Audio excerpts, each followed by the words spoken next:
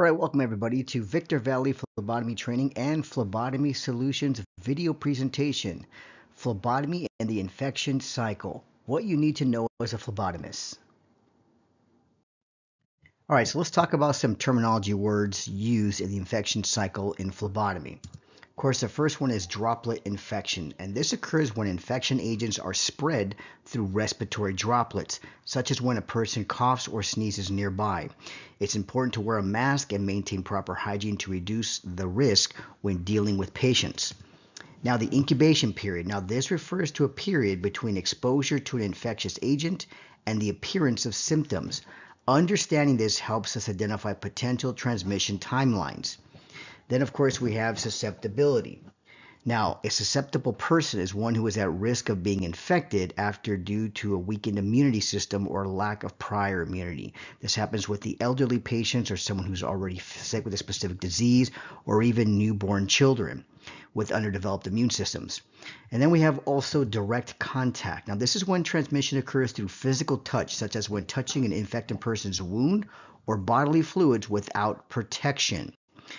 Now, this next one is indirect contact. Now, this happens when a person is infected by touching contaminated surfaces like a doorknob or equipment or even silverware, and then touching their face or an open wound. Now, proper disinfection is critical to prevent this. All right, let's talk about now the infection cycle, which includes 6 essential links, and breaking any one of these links can stop the spread of infection. Now, the pathogenic microorganism, now this is the germs such as bacteria or viruses that cause the infection. For phlebotomists, it's critical to recognize these as potential risks. Now we come to the reservoir, and this is where the pathogen lives and multiplies, such as in humans, animals, or on contaminated surfaces. Now, the means of escape, and this is how the pathogen leaves the reservoir, often through bodily fluids like blood, saliva, or respiratory droplets. Now, mode of transmission. This is how the pathogen spreads, either through direct contact, indirect contact, or airborne transmissions, as we just saw on the other slide. Now, means of entry. This is how the pathogen enters the next host, such as through broken skin, mucous membranes, or even needle stick injuries. Then we come to host susceptibility. This depends on the health and immune system of the host. A healthy person may resist infection, while someone immunocompromised may be more susceptible. Now, again, this goes back to the elderly who might already be sick or have a weak immune system, or even newborn children.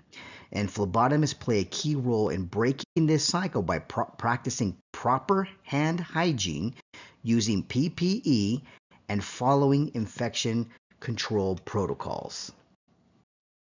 All right, let's talk about now growth requirements for microorganisms.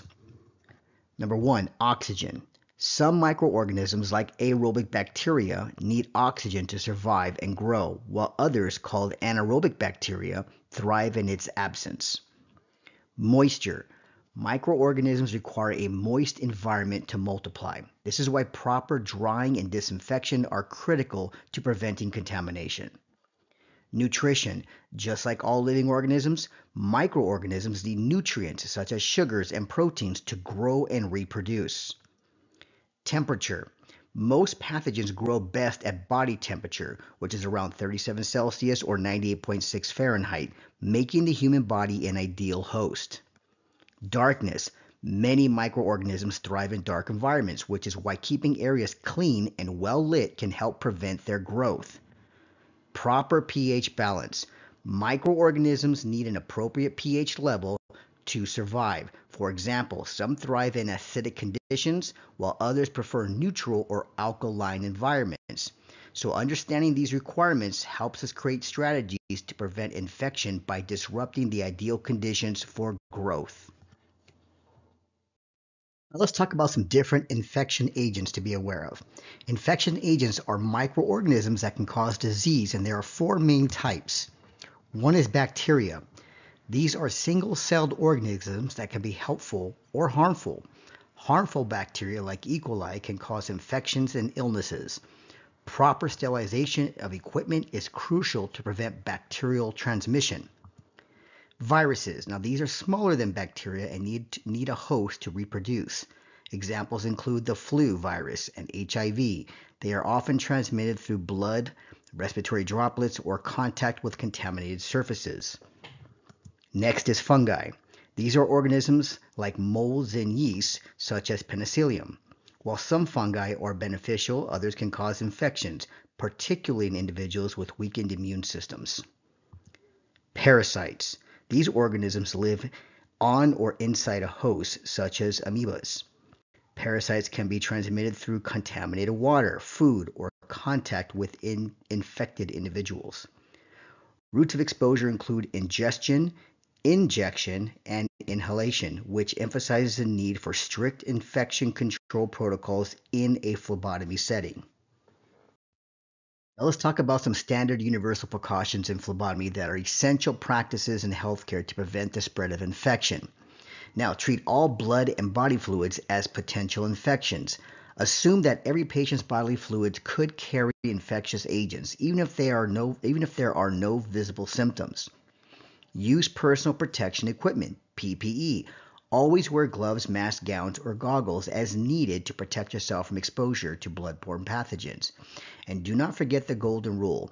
If it is wet and sticky and not yours, do not touch it without gloves.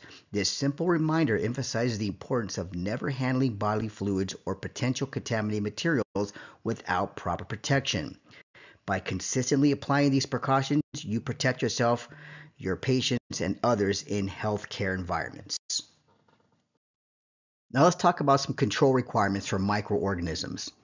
To control the spread and growth of microorganisms, it's important to focus on these key requirements. Good physical health.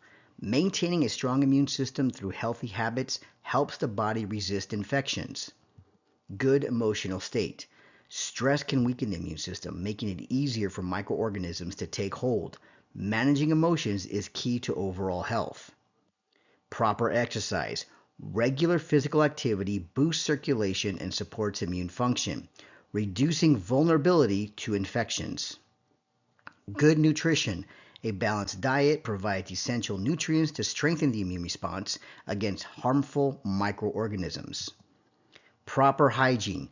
Regular hand washing, sanitizing equipment, and maintaining cleanliness are critical to preventing the spread of germs. Reduce stress. Lowering stress levels through relaxation and self-care can enhance the body's ability to fight infections. Limit direct and indirect contact. Avoid unnecessary contact with potential contaminated surfaces or individuals to minimize exposure. Use standard precautions. Always wear PPE and follow infection control guidelines to protect yourself and others. And finally, infection control. Implement measures like disinfection, sterilization, and proper waste disposal to prevent the growth and transmission of microorganisms. By addressing these factors, we can create a safer and healthier environment in medical and phlebotomy settings. Now let's answer this question. How are infectious agents transmitted? Now, infectious agents are transmitted in various ways, often due to improper practices. Here are the key methods. Improper hand washing. Failing to wash hands correctly or frequently allows pathogens to spread from one person to another or to surfaces. Contaminated instruments.